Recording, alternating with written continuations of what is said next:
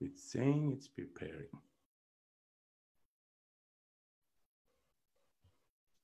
Yeah, the internet as a whole has been slower just because so many people are on it.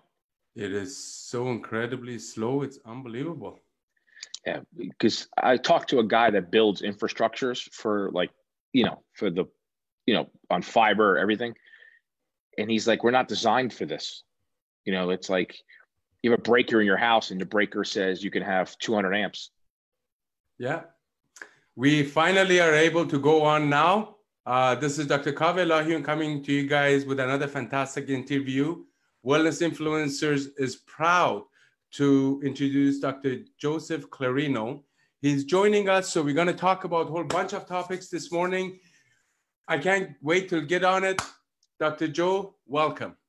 Thank you so much for having me. Super excited to be on here today, especially in the midst of all the things that are going on right now with COVID and practices and everything that's happening. Perfect. For our viewers and listeners, let us know what you do, how long you have been doing it, and where do you do with that? I've been a chiropractor for 22 years with my wife of high school sweetheart. I am number 11. That's a chiropractor in the family. We have number 12 and 13 on the way. So we are a chiropractic family through and through. It's pretty crazy.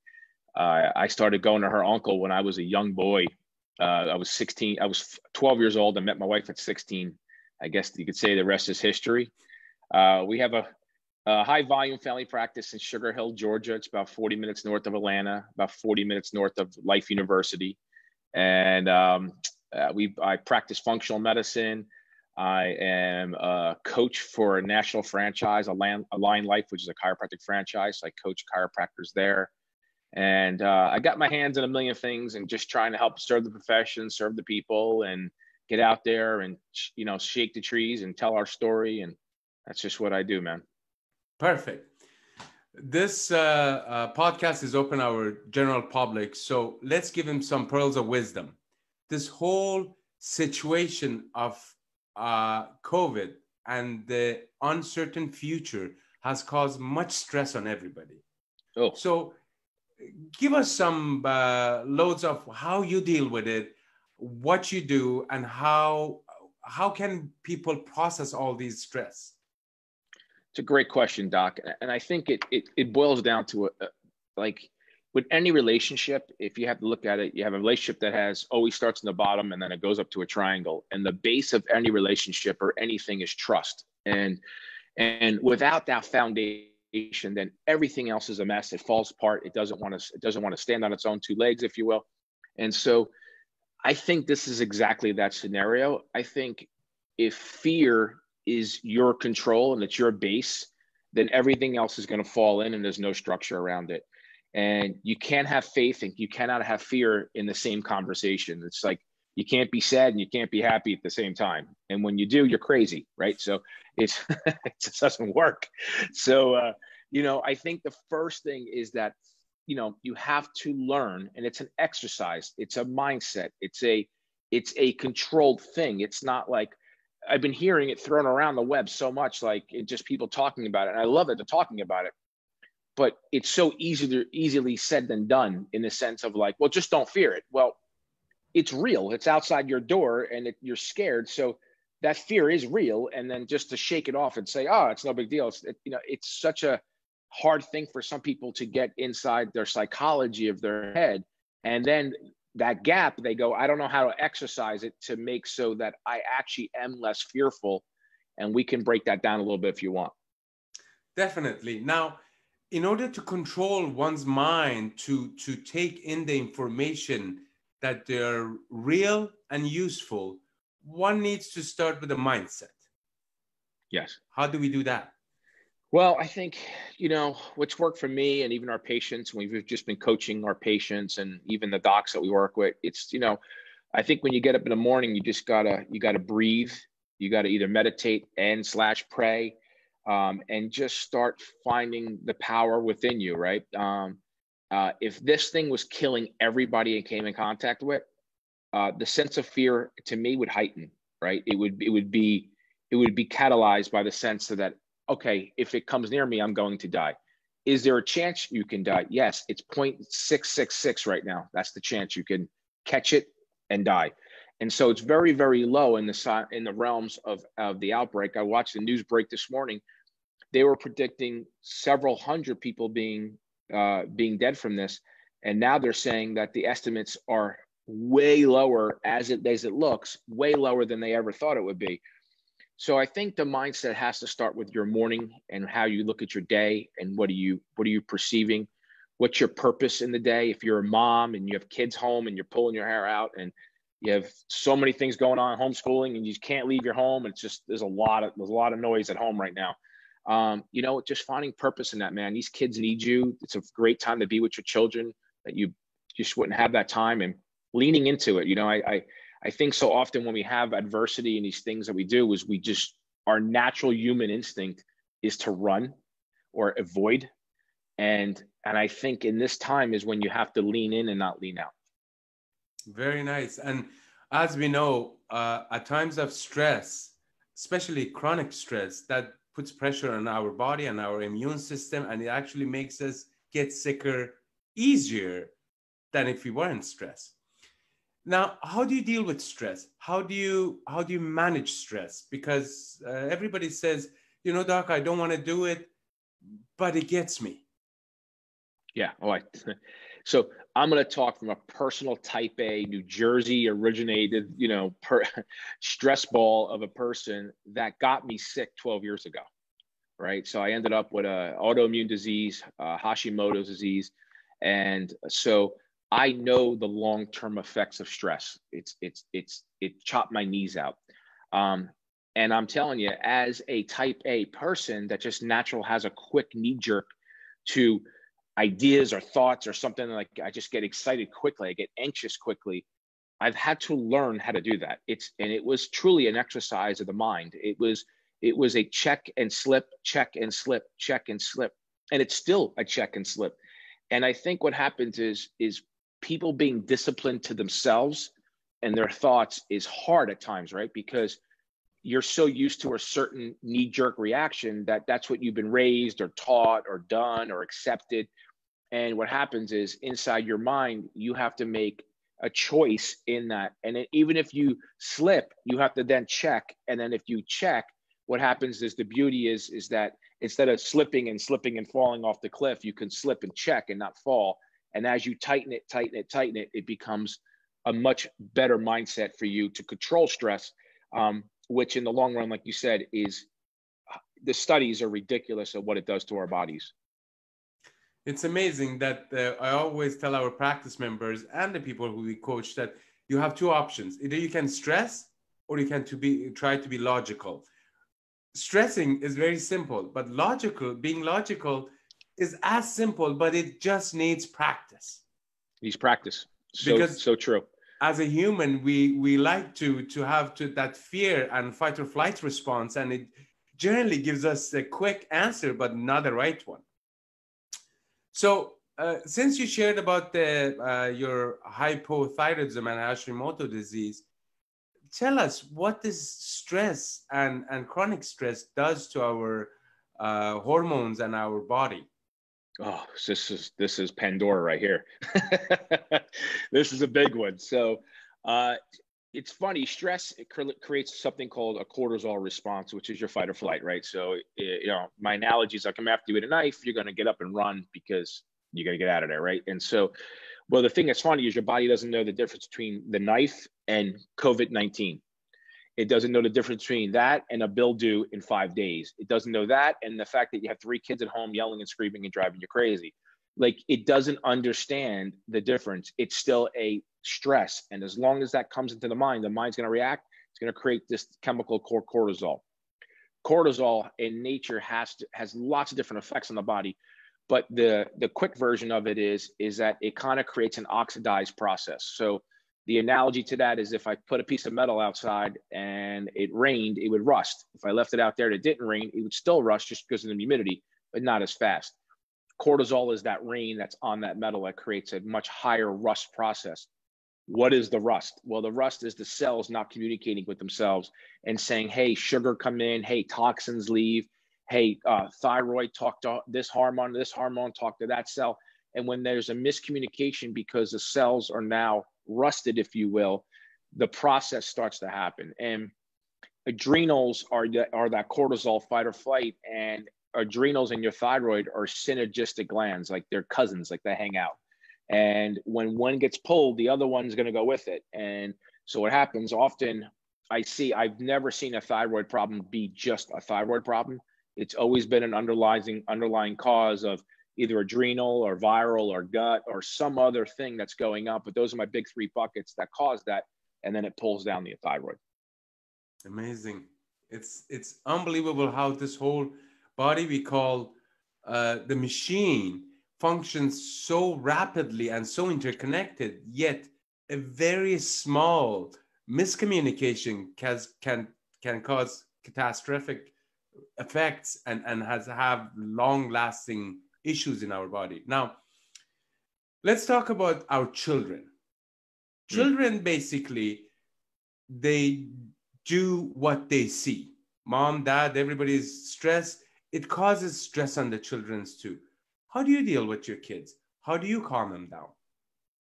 Well, I don't have any kids. We haven't been blessed with children, but we see probably 250, 300 kids a week in our practice. So I learned more about kids in my practice than I'd ever thought I know about kids, just being around them, watching them grow up from infants to, now they're bringing their kids in. It's kind of weird. But the thing with kids is, and I'm a huge believer, this is one of my favorite sayings, my pastor says this, is that you're not raising children, you're raising adults.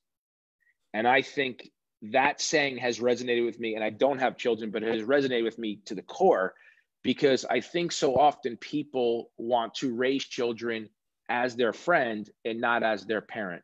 That's the first thing. Again, that starts the base of what goes on. But then from there, it's being, like, especially now, you're home with your children, you're trying to teach them and lead them and do that.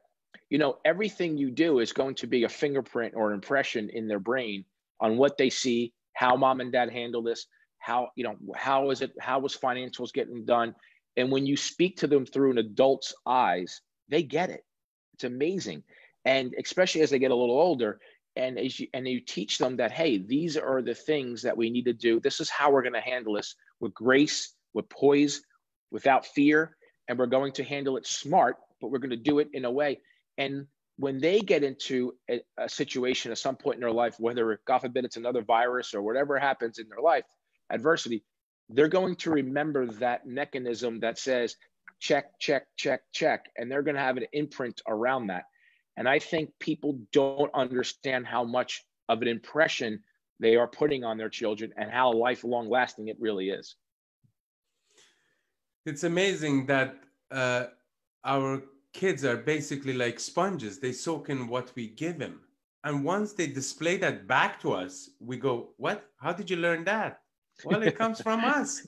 Yeah, that's right. Now, when it comes to trying to keep well and well balanced and keeping our immune system up, what are some of the points that you like to tell your patients and practice members to pay attention to? Great question. And so, I always I wish I lived in a bubble and I wish I was perfect, but I'm not. And so I try to reflect that back to my people, that it is not a perfect world and I don't live in a bubble. And so you have to navigate through the cones the best you can with what you got, right? So whether that's financial, whether that's your environment around which you live, but at every corner, there are choices and you can navigate. And a few big things are: get good sleep, breathe, right? Every day, take deep breaths, pray or meditate, read something or hang out with someone positive, show me your friends and I'll show you who you are. It's just, right? It's just exactly what that is. And I think putting good food in your body is critical. Organic is best. Stay away from anything processed, especially now. And then as a chiropractor, I just have the belief that getting adjusted regularly is a necessity. It's just something we do in our lives. And so, and exercise, right? And move. The body's a machine. You use it or lose it. And I think when you start to identify those, and I just named 6 or 7 things, and it just seems like such a conglomerate of stuff. And It's not. It's you know, you're going to have to eat either way, right? So you choose to eat good or choose to eat bad. It's your choice, right? You're going to wake up in the morning, you choose to read something and pray, or it's a choice. So you can watch the news for an hour, or you can read and do something good. So the analogy I have around this, doc, is like, you know, you have a new puppy and he's eating the shoe. You take away the shoe and you give him a bone. He's going to choose something either way, right? And so it's the choice between the shoe or the bone. It's a choice. And I think when you start analyzing your life and you're saying, look, I'm doing these things anyway. I just have to choose now, what am I taking away? What am I putting in? And how much more beneficial is this that I'm putting in? And do you have to do it all at one time? No. I think that's where people get overwhelmed. They see 7 things, they're like, I'm out. No, just take one thing at a time and do it, and be consistent, and fill your heart and your head up, and then do the next thing, and then they do the next thing. And within 6 months, a year, year and a half, whatever the time frame is, all of a sudden now you've changed your complete outlook on what you're doing and how you see life and the health of you and your family, which is really important. I mean, what we put in our body is a choice. As much as we can put, you know, unhealthy food, we have the same choice of putting healthy food. As Right. much as we have choices of stressing ourselves, we have the choices of relaxing. As much as we have choices of running around and being just as you said, the type A, we have the choice to sit back and meditate. So you rightly pointed at the food. I like to dive into that whole sugar business thing. What sugar does to our systems and our immune system. If you can give us some of your thoughts, that would be awesome. Well, sugar is needed, right? So that's the first thing. So people get confused in the fact that it's just this sugar and it's like so bad, and it's not. It's actually, we need it. It's when it comes in large amounts that gets to us and can hurt us or kill us even. I made that connection. I went to Africa in a safari about 6, 7 years ago.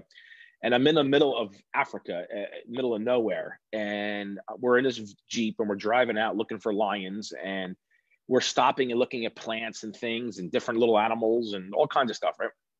And what I realized was that everything from an ant to an elephant in the kingdom wants sugar. Everything wants sugar. And I was like, wow, that's amazing. The issue we have is we're too smart. The ant only has so many choices. We have a plethora of choices in the supermarket in what we eat and what we don't eat. And so when it comes to sugar, it is this thing that literally is a fast forward button to rusting the cell, like I was saying earlier. It is once you have a certain amount of storage of sugar in your blood, it then has to go into storage. And once there's enough storage in your liver, which is like your just in case I got to run from a knife or whatever, it has that storage. It then is going to go into your fat cells.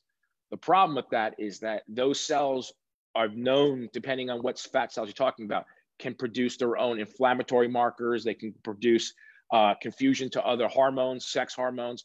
So it becomes this very domino effect of, okay, so you ate a candy bar, okay, but you eat 4 candy bars a day. What happens is over time that will rust the cells, confuse the cells, and create a whole domino effect of health issues down the road. That's just, I could go into that for 4 hours, Doc. It's such a big subject.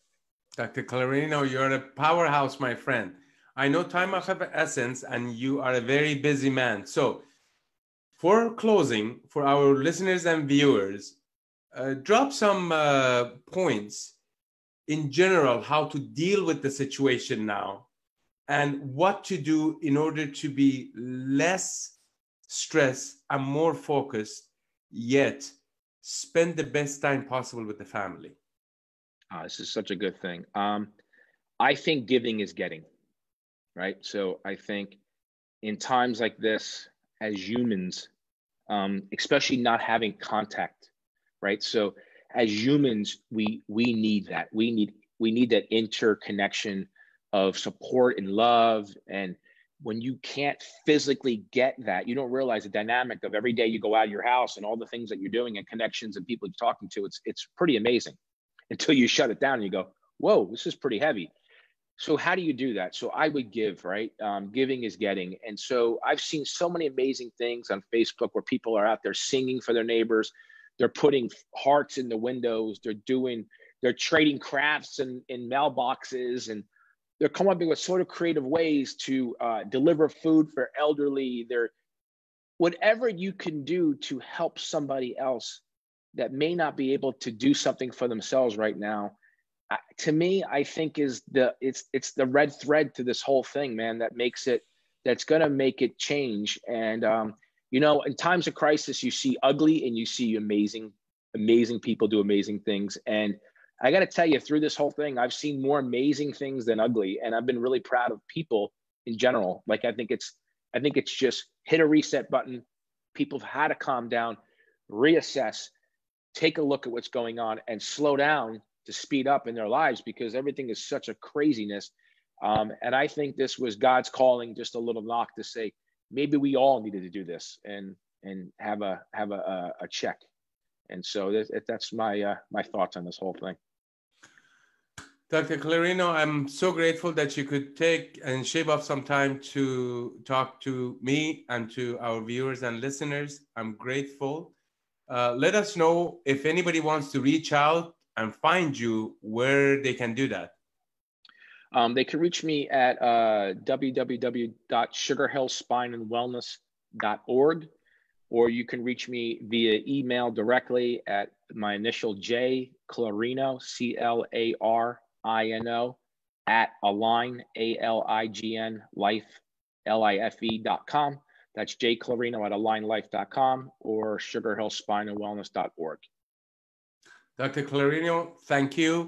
Our listeners and our viewers, this was another fantastic interview brought to you guys by Wellness Influencers.